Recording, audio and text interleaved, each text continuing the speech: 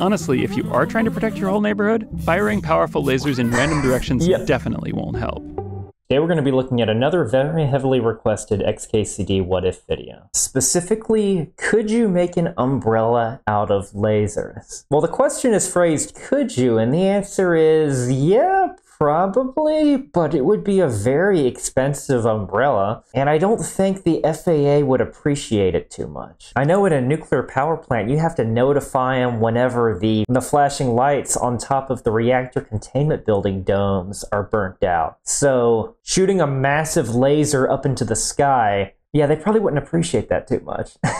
For those of you who don't know me, I'm Tyler Folse. I'm a nuclear engineer with a little over 10 years of experience in the commercial nuclear power industry. From engineering to operations to emergency response. I don't claim to know everything there is nuclear, but I can certainly share some knowledge. Let's check out this craziness. From Zach, who asks, stopping rain from falling on something with an umbrella is boring. What if you tried to stop rain with a laser that targeted and vaporized each incoming droplet before it could come within 10 feet of the ground? Now that's an interesting idea.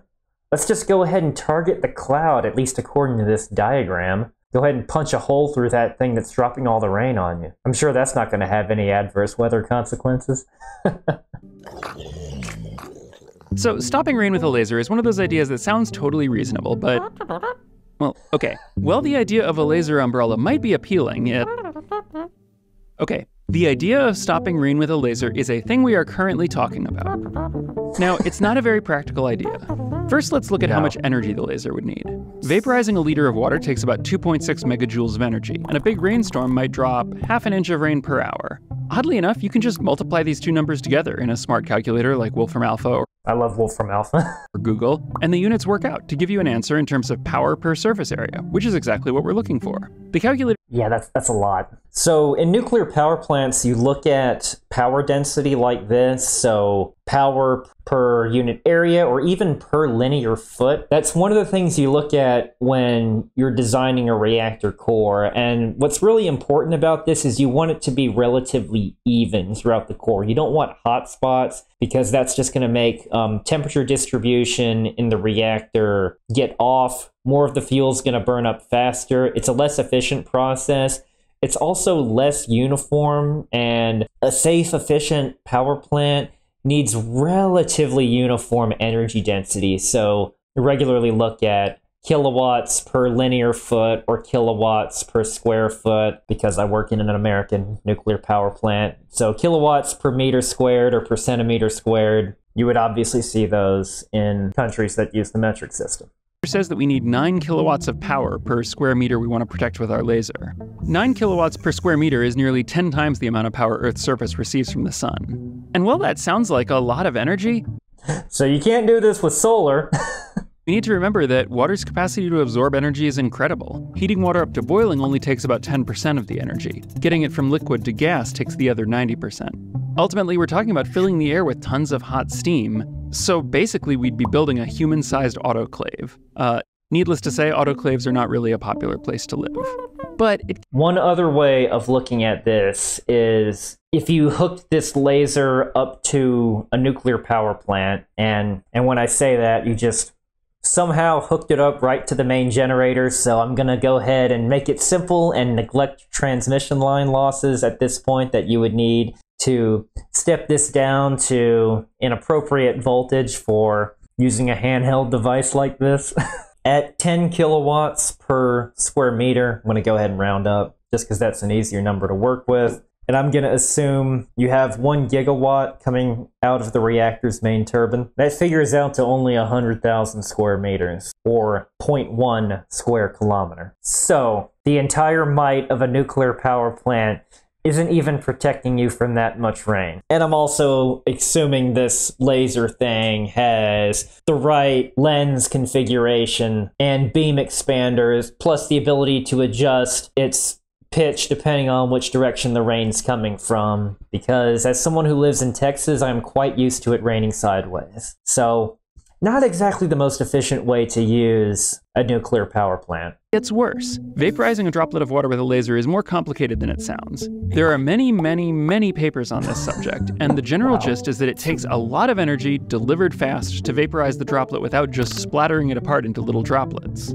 Here's what it looks like when a droplet gets zapped by a laser pulse. You can see that I'm jealous of anyone whose job it is to literally zap water with lasers. That's true, because it's just gonna, good luck focusing it in that it's this uniform destruction, imparting all that energy to completely taking it out.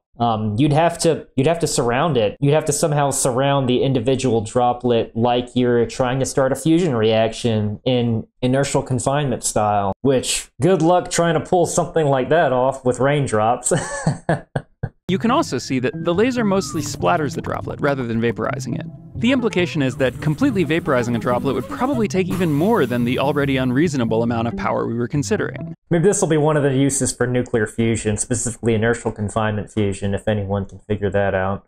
Then there's the problem of targeting and aiming. In theory, this is probably solvable, perhaps even without military-grade equipment. High-speed cameras can triangulate the 3D position of a baseball or football hundreds of times per second to help referees make calls. A similar but more sophisticated system could help track the incoming raindrops. I like how they're just kind of showing them hanging up there, presumably attached to the cloud, like this is in Super Mario World or something. As for targeting, adaptive optics allows for extremely fast and precise control of beams of light. Covering an area of a square meter would require something like 500 direct pulses of light per second. This is slow enough that you wouldn't run into any direct problems with relativity, but the device would, at minimum, need to be a lot more complicated than just a laser pointer on a swiveling base. So, why isn't he just splitting it into like an expander to just make it over a much larger area? I mean, it wouldn't be instant, it would be kind of like while the individual droplet is falling. Maybe he is. This might just be the graphics of showing what this looks like, because it would be a bit harder to read if he showed it aiming upward. I probably shouldn't take this too seriously. It might seem easier to forget about targeting completely and just fire lasers in random directions. If you aim a laser beam in a random direction, how far will it go before it hits a drop? This is a pretty easy question to answer. It's the same as asking how far you can see in the rain. And the answer is at least several hundred meters. So unless you're trying to protect your whole neighborhood, firing powerful lasers in random directions probably won't help.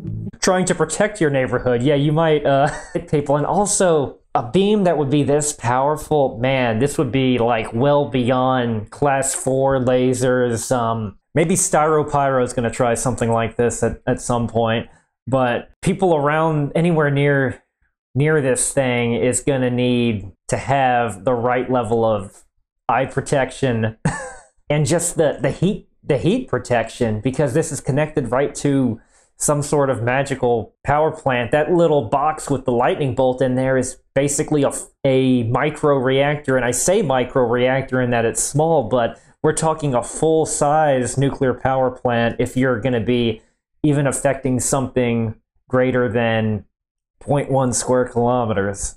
So yeah, the point is your neighbors aren't going to like this, even if you don't hit them in the face with a laser. Even seeing like a reflection of that beam off of a droplet is going to be enough to cause severe eye damage, possibly permanent blindness, depending on how close you are to the thing.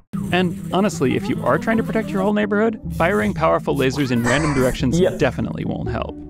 Oh, I'd love to see someone try to get that past their HOA. Though I don't see why, again, you use just lens expanders and aim it straight up, though. That would probably have less of this effect, though the FAA is still not going to like you, pilots aren't going to like you, and really anyone standing close to the beam, but that would probably minimize this sort of effect, though the fires could still be there depending on how much heat your magical generator is producing. So yeah, if that's the case, then you're probably not going to want the rain to go away. The rain might be the one thing preventing the fire from spreading.